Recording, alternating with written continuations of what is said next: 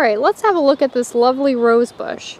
So you can see it's quite tall. It's probably at the tallest there about 2.5 meters tall, so it's quite a tall shrub.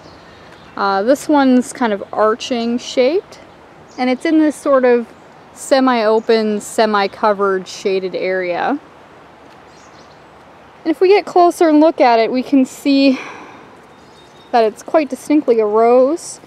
And you'll notice that the roses are held singly, so there isn't a cluster of a bunch of roses all at one end. And that's an important feature to notice.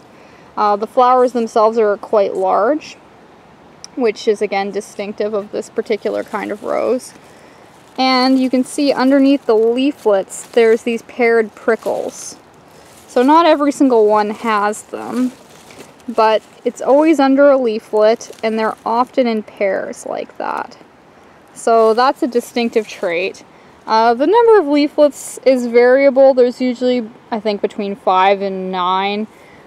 Usually 7 is the common.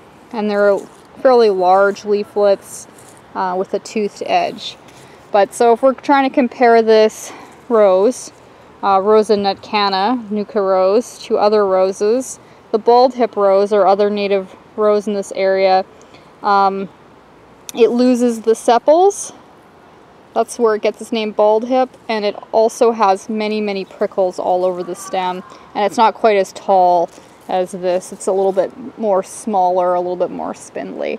And you can see this is a quite vigorous and healthy shrub.